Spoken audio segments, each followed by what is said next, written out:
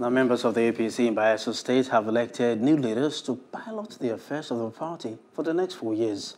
With this development, leaders of the A.P.C say the party is now in a better position to win the 2023 general elections in the state. Our correspondent, Jesse Ese, now reports. After a process which was adjudged to be free and fair by members of the A.P.C, Dr. Dennis Otiotio and Ebipade Fekowemo emerged chairman and secretary respectively. The chairman believes that he and other members of the 36-member executive will lead the party to victory in the state. We all know the problem of Bayelsa State. We don't even have water, we don't have light. We don't have any infrastructure. And this is an opportunity for A.P.C to present credible candidates in the next election from the House of Assembly, House of Reps, Senate, and ultimately the governorship.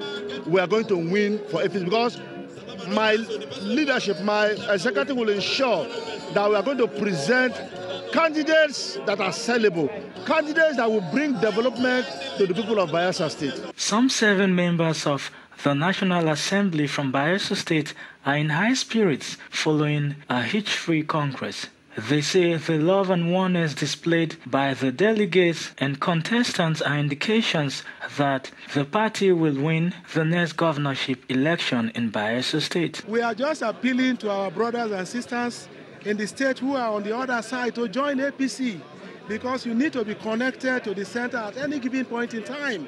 We are talking about democracy. Democracy is a business for the people. And so when you look at the center, you know that Nigeria is moving towards one direction. Bayelsas must also key into that direction. And Bayelsas are looking for an alternative in this state. And I believe A.P.C can provide that alternative that they are looking for. Of course, I believe this Congress will unite the party to make the party stronger, to face the PDP in the next election in the state. Their disposition has been very peaceful. It shows only one thing. It shows progress.